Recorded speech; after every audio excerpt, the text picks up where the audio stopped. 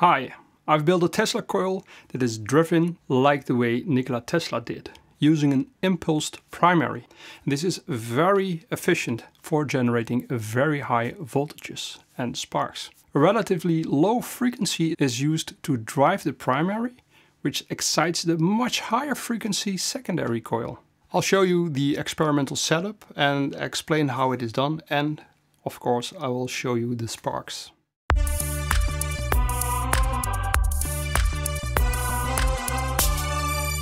First, let me show you the circuit. It is based on the same circuit that I have experimented with for several years on this channel. And I realized I never actually built a Tesla coil in the traditional way, with a spark coming out of the secondary. So I built one using my impulse circuit. Here is the schematic. The L1 impulse coil is charged up with a magnetic field. The series MOSFET switch is then opened up quickly, which makes the L1 impulse coil resonant. And the first resonant half wave is the impulse. The second half wave, due to its opposite polarity, is passed back through the body diodes of the MOSFETs into the grounded capacitor and stored for the next cycle. Thus the electric energy is recycled, making it very efficient. Parallel to the MOSFETs is the series resonant L2 coil, which is the primary, with its C2 tuning capacitor. This coil acts as the primary coil and receives the impulses from the L1 coil. The L2 primary coil is tuned slightly above resonance, which makes it behave more like a capacitor plate. This makes it possible to make proper impulses. The resonant frequency of the secondary L3 coil is equal to the resonant frequency of the L1 impulse coil. So the impulse equals the secondary. And since the L1 impulse coil is a bifilar coil, it is much smaller. It has only 8 windings, while the L3 secondary is unifilar and has many more windings. And still they're equal. And to match these coils, I needed to tune L1 by creating just enough windings to make it slightly faster than the L3 secondary coil. I have a lot more videos using this circuit on my channel, so check them out. You can learn a lot from them. Note that I did not ground the secondary L3 coil. It is using a half-wave resonant mode, whereby both ends of the coil become resonant. And thus for this I place the primary in the middle of the secondary. In theory, the secondary can be grounded in the middle of the coil, but it is not needed. Usually Tesla coils discharge into the air or into a grounded point. And this is because Tesla coils normally are quarter wave coils, whereby one end is grounded and it produces a discharge spark into the air on the other side, which is resonant. But you can also use half-wave resonant coils, and these do not need to be grounded.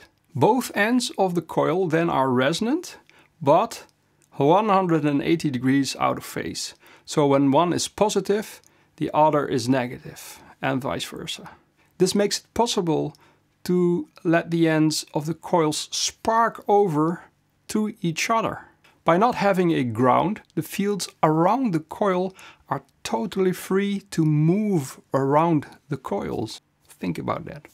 Here you can see how I wound my Tesla coil secondary. It was pretty hard work. It was all by hand. It's 0.4 millimeters wire, and I used a lot of windings. It's on a PVC tube, and I put tape over the whole coil so it wouldn't spark over to the primary and the impulse coil.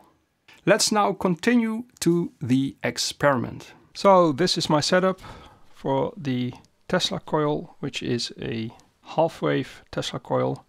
The length of the coil is 16 centimeters and the diameter of the coil is 8 centimeters. So it's a ratio of 1:2. And I used a tungsten rod for the spar gap. I made it very pointy. I've got a little cardboard over here with lines on them and these are 1 centimeter lines, so we can see the distance of the spark gap. Here is a high voltage probe with a piece of copper tape attached to it, and this makes it a capacitive probe, which is not connected to the system, but it senses the changing dielectric fields, and this doesn't change the tuning of the coil, which is beneficial because the capacity of this secondary coil is very low, and getting close to it or attaching a probe which has capacitance will detune the system, and I don't want that, so I use this as a probe, which works very nicely. Then here my power supply comes in. It goes through the diode, and here is my MOSFET switch. These are 2 MOSFETs which are simultaneously switched in series, and this provides the possibility to get very high voltage impulses up to 3500 volts. Here is the series tuning capacitor for the primary coil, which is here. And this is a fairly large capacitor. It has 18 capacitors in parallel of 10 nanofarad, making it a 180 nanofarad capacitor bank. And they are all in parallel, which makes the ESR very low. And I chose a fairly large capacitor to be able to tune the rather small primary coil to a fairly low frequency. Attached to the capacitor bank is my high voltage probe, which is connected between the capacitor and the primary, so it can measure the impulse and the primary coil. This is the yellow trace on the oscilloscope, and this is the orange trace on the oscilloscope. And then here we not only have the primary coil, the L2, but also the impulse coil. And the impulse coil is a little bit smaller.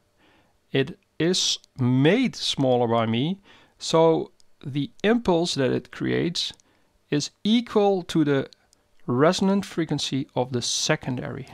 Now, both the primary and the impulse coil are bifilar Tesla coils.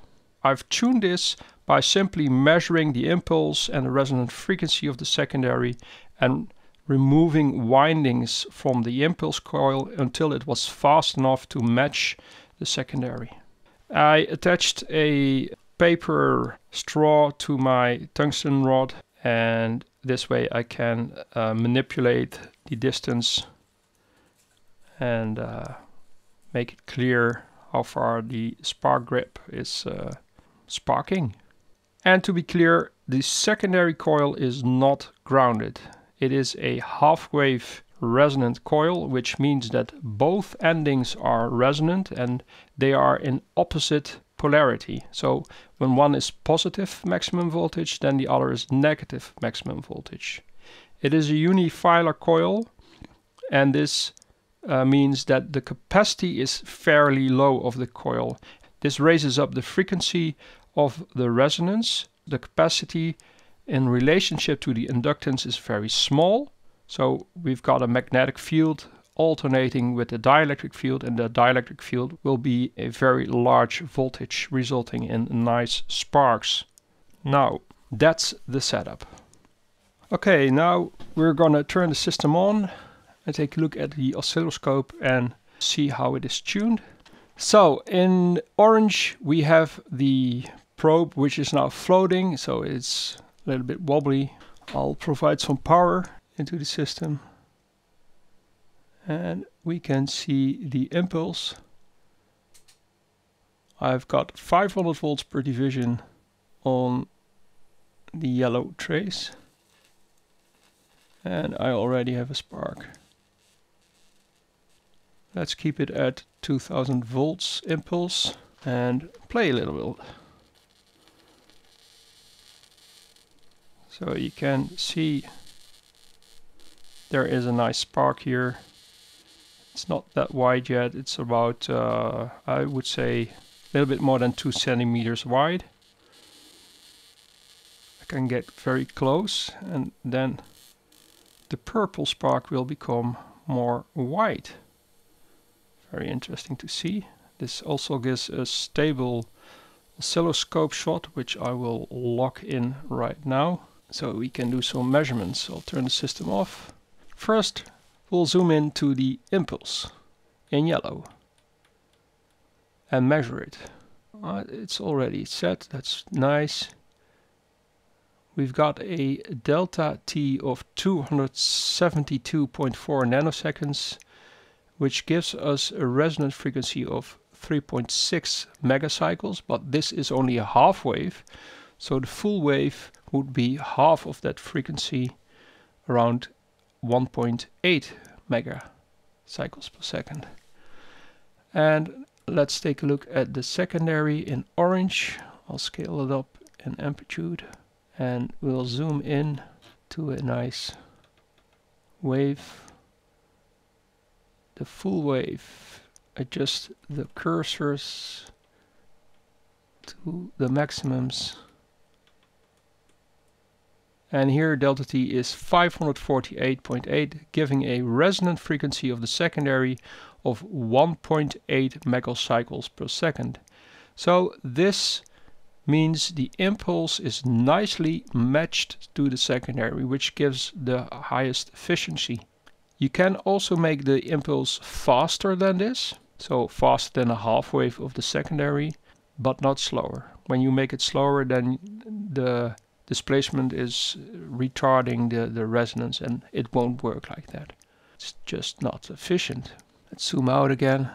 What you can see here is that each impulse in yellow brings energy to the secondary, which then starts ringing.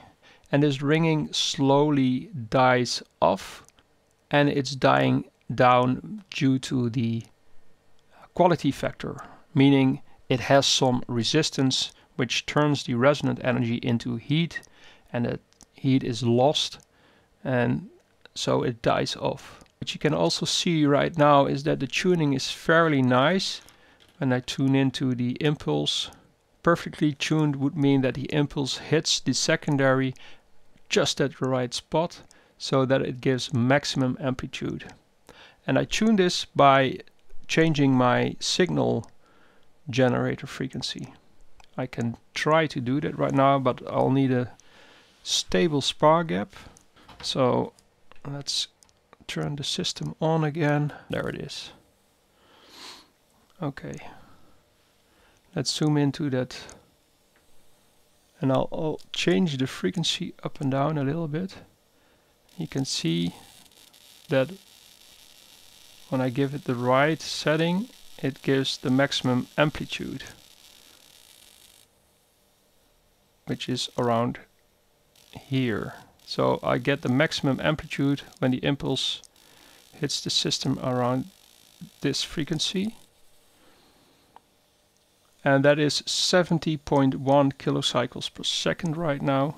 So that means I can also push up the power up to 6 divisions vertically on the yellow, so that I won't exceed the 3000 volt limit I set myself to. Right now I'm at 14.4 times 2 volts input on the supply with a setting of around 1 amps, and I'm gonna push it up to get a 3000 volt impulse, which is a little bit more powerful.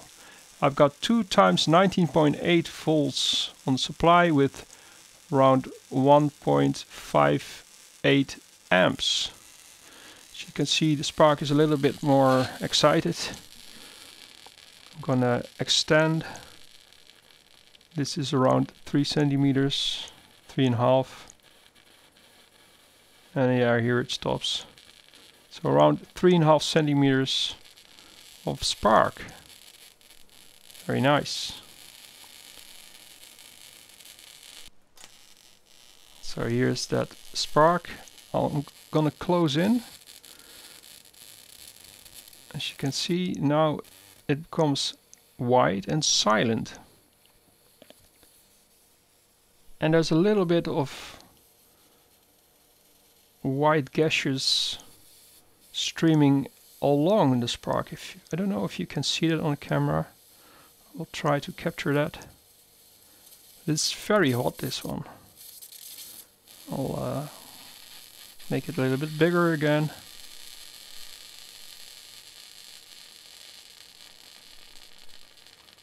Yeah, now I'm reaching the border. Voltage is very high. And I got shocked. That was not so nice.